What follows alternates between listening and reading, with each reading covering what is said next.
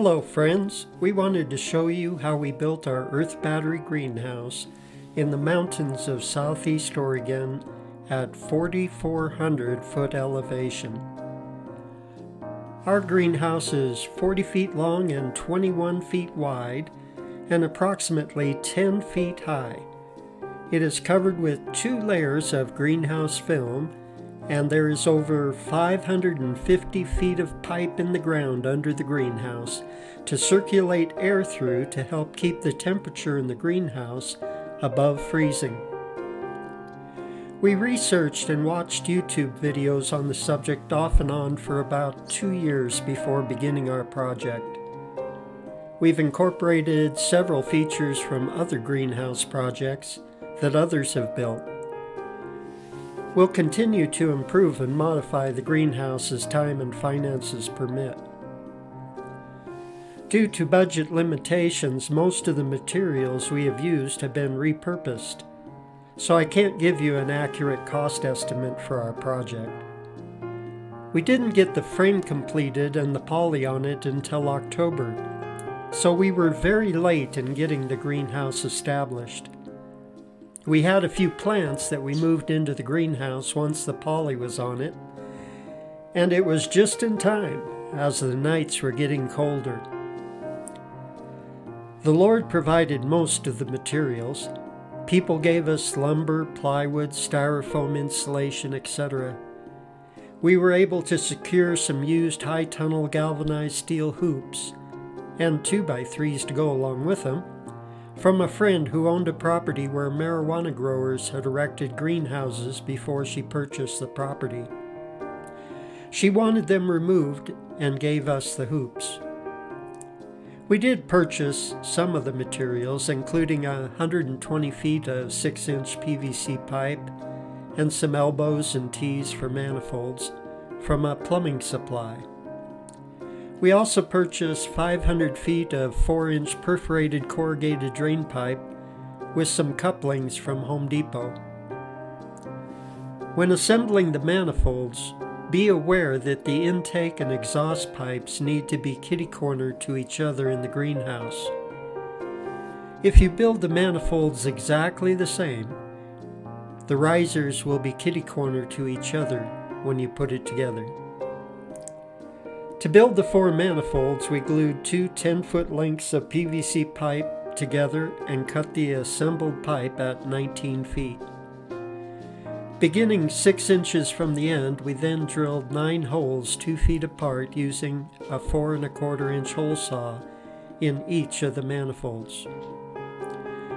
We glued a cap on one end and then made risers consisting of an elbow, then a 20-inch section of pipe, and then a T. We glued a manifold into each of the elbows. We then inserted 2-foot sections of the 4-inch pipe into the holes and a coupling into each of the 2-foot sections. We then used silicone sealant to seal the pipe joints.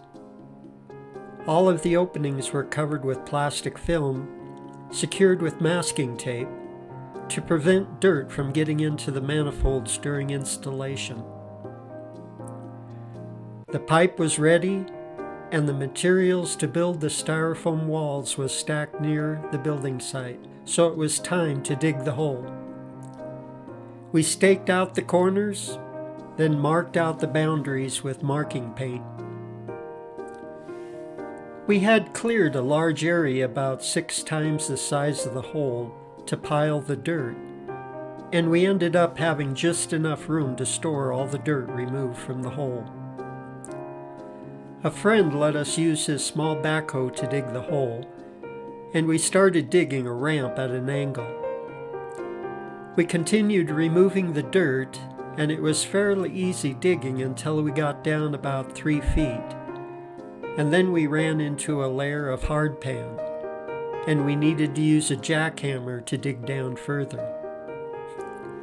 After a couple more days of digging, we finally had a 4-foot hole, and we started building the framework that would hold the styrofoam insulation in place. We used 2x3 stakes about 6 feet long and attached 2x3s between them. We screwed plywood to the 2x3s and screwed the 2-inch styrofoam insulation to the plywood. Once we had walls built on 3 sides of the hole, we began laying the first layer of pipe. We laid the manifolds with the elbows at opposite ends of the hole and kitty-corner to each other. We then installed the lengths of 4-inch pipe between the manifolds, using the couplings to attach them together. We attached 2 lengths of pipe and then carefully covered them with dirt to keep them straight. As we covered the pipes, we also had to put dirt on the outside of the walls evenly to keep the walls straight. We then laid a couple more lengths of pipe and covered them. Finally, we laid the last 3 lengths of pipe. We then built the 4th styrofoam wall. After the first layer of pipe was covered with 2 feet of dirt, we laid the other manifolds and installed the 9 lengths of pipe between them. We installed risers into the T's and covered them with plastic sheeting to keep dirt from getting into the pipes. The first layer of pipes we had covered beginning at the back of the hole and working to the front.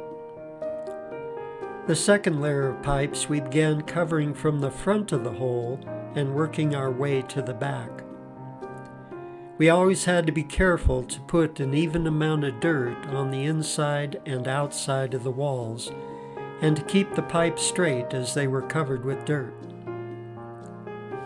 We piled dirt on top of the wall to make a ramp so that we could drive over the wall. We continued covering the pipes and working our way down the walls, putting dirt on both sides evenly. Finally, we had all the dirt back in the hole. All the pipes were covered, and only the 2 risers were sticking up. Hallelujah! Praise the Lord. It was now time to build the frame. The first thing we did was to set the 6 4x4 posts 8 foot on center for the north wall. We then cut the posts off level and installed post-to-beam brackets on the posts. Then we installed the 4x6 beams.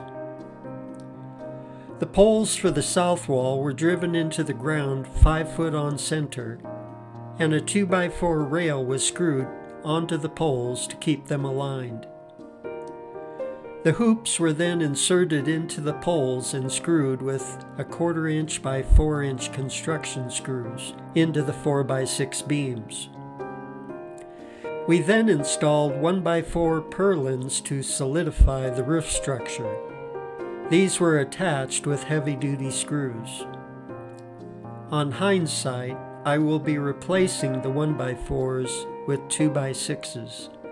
The roof needs the extra support. I will be using a 1/4 inch by 2.5 inch screws. We then installed the door in the north wall. 4 more 4x4 posts were set in concrete, 2 for the east wall and 2 for the west wall. A 2x6 rail was added under the 2x4 rail on the south wall, and 3 2x4 rails were installed on the north wall. Blocking was installed between the hoops on the north wall to attach wiggle wire to. Rails and blocking were installed on the east and west walls to accommodate wiggle wire.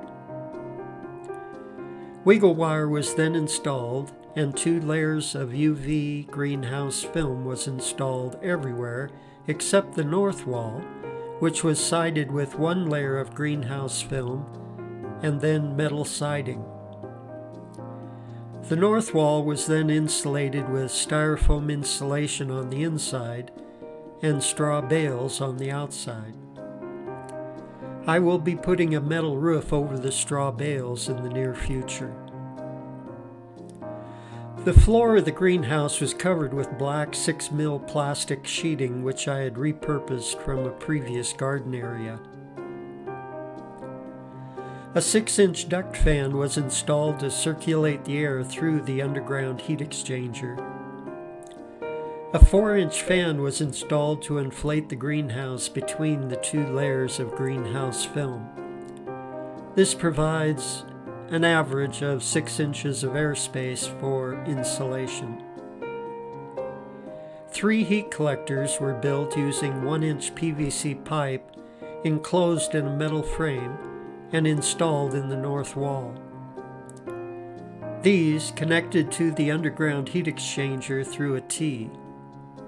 A 4-inch fan was added to push the air through the heat collectors.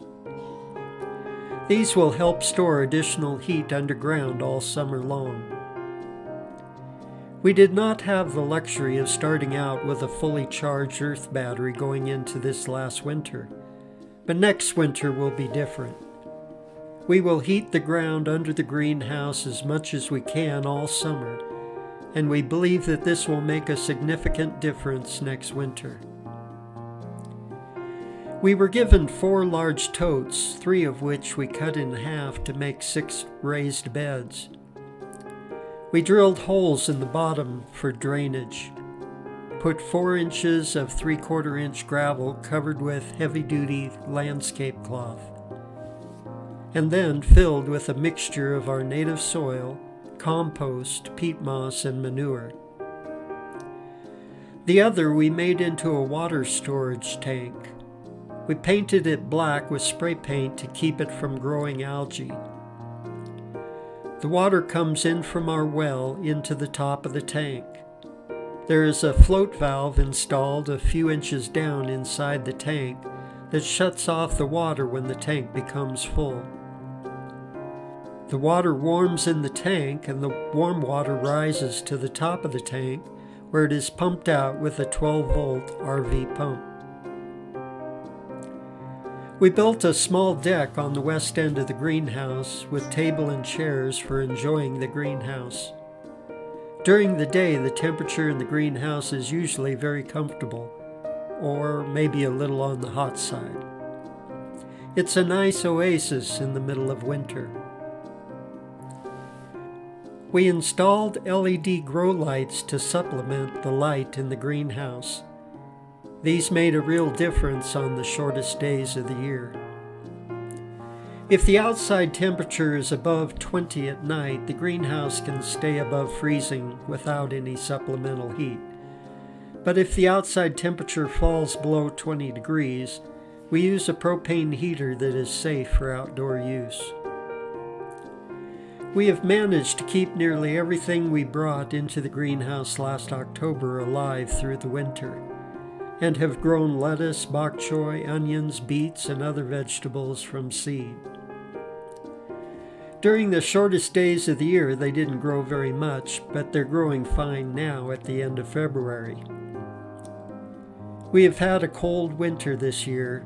It was 4 degrees outside last night, and the greenhouse is still doing fine.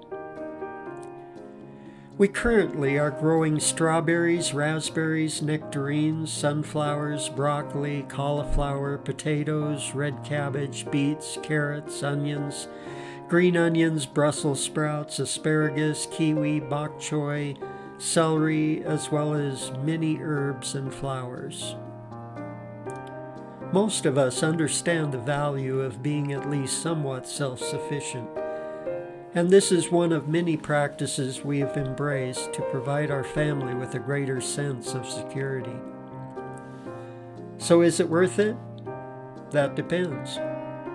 For us, we love our earth battery greenhouse and thoroughly enjoy working with the soil and the plants, and we love our winter oasis. We've always grown some of our own food, but we found growing plants at this elevation to be very challenging. The greenhouse makes it possible for us to grow some of our food even year-round. We hope you have enjoyed our video. If you have, please let us know in the comments below, and of course, like and subscribe. We will be happy to answer any questions you might have and would love to hear any suggestions you are willing to give. It may not seem important, but clicking the like and subscribe buttons will help us show others how they too can be more prepared. Thank you for watching and for your support. Until next time, God bless.